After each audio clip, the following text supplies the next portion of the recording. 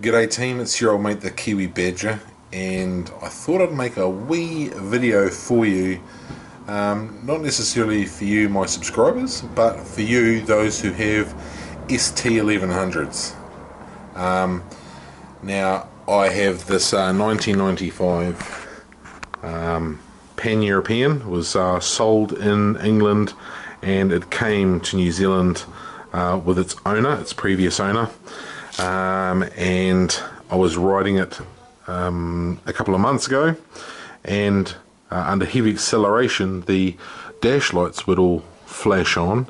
The bike would cough and splutter as though the carbs were blocked or it was starved for fuel. Yeah, that was the kind of sensation I got. That happened 2 or 3 times, and then there was a complete roadside meltdown, literally.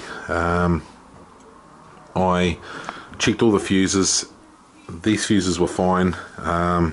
The 30 amp fuse, which sits just behind here, I don't know if you can see the green fuse there, right there, that had popped, and I had noticed that the 4 wires that came from the factory loom into the starter relay here were melted. Now the crimp that Honda uses, there's a fairly standard crimp on a what I would call a spade bit, which are these flat bits here, but the surface area of that contact is minimal, and there's a lot of power flowing through there, to the point where it actually melted this here. Hopefully you can see that. So this wire here, it's a 4-wire plug relay.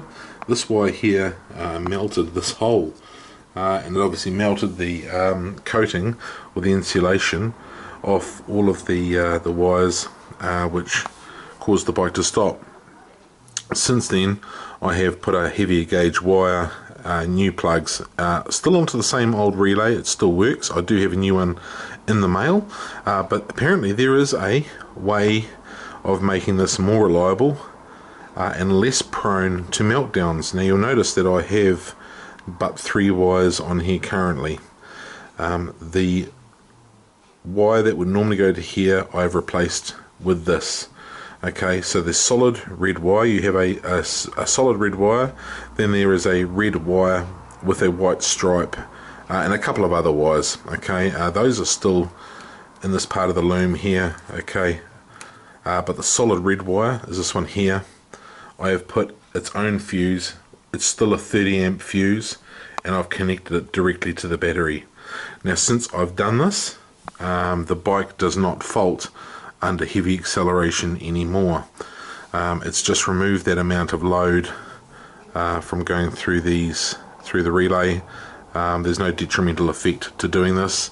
I have searched on the ST owners forum and on the ST Rider forum, and they both recommend what they call the red wire bypass, which is this here. Okay, so it's as simple as removing the red wire, solid red wire, so red, no other colors on this wire, solid red wire, remove it from the loom that plugs into here, connect another 30 amp fuse and connect it directly to the positive on the battery. The red wire bypass I saw was connecting it to what looked like a little terminal block through here. Obviously this bike does not have a terminal block, it has another relay, so I've gone straight for the positive on the battery, and that seems to have fixed the issue with the wires overheating, and I hope I do not have that issue again. It's pretty straightforward. I hope this helps someone out there. Yeah, safe riding people.